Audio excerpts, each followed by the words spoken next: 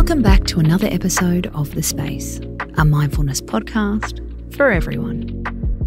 Today we're talking about negative talk. Those days when you're pissed off with everyone around you.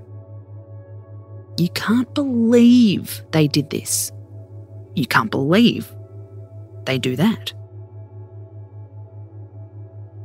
What can the things that annoy us tell us about ourselves? This tip comes from life and business coach Vari McKechnie. It can be a tough pill to swallow, she says, but it's a healthy reset. Next time you're annoyed with a person or people, write down exactly what you're feeling. This is what Vari ended up with. My kids are so impatient with each other. They never listen. They're forever changing their minds.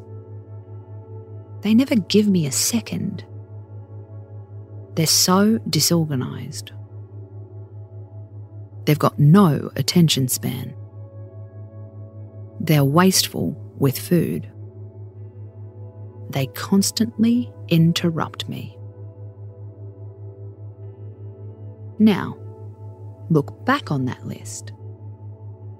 What if you replaced they with I? Vari says, when we have a judgment or frustration with someone else, it's almost always a judgment or frustration we have with ourselves. This is what her list ended up saying. I'm so impatient. I never listen. I'm forever changing my mind. I never give myself a second. I'm so disorganised. I've got no attention span. I'm wasteful. I'm constantly interrupting myself. This is what was really going on. The big thing is to do this without judgment. It isn't about blame. It's about getting curious. It also helps us to be mindful with our reactions. Are you mad that your kids interrupted your work? Or are you mad that they're trying to multitask in the first place? Get curious.